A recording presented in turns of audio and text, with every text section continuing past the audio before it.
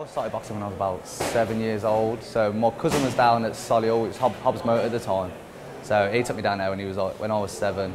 He stayed there for like a month and then I carried on. I've been there I was there for about 3 years, then moved gyms. I've been boxing for about 9 years, 10 years in total. I'm Kieran Quinlan, I'm a personal trainer here. Been here for 2 years now, so basically teach people basic boxing technique, getting ready for white collar shows, weight training, anything really. So getting them ready for the beach for the summer or just general fitness and stuff like that. I've done loads of different sports and stuff, like swimming, running, all that kind of stuff. But the only thing I stuck to was boxing.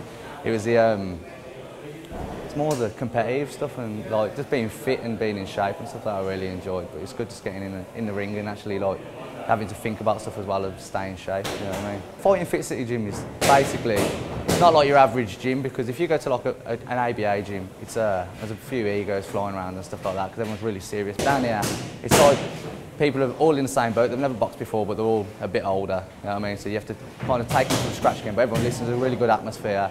Everyone's in the same boat, so everyone gets along. You know what I mean? Yeah, it's really good vibe. Neil's like, he's not like your normal boss. He's basically like a brother kind of thing. You can kind of tell him whatever you want to, like, you know what I mean? He has a laugh with you.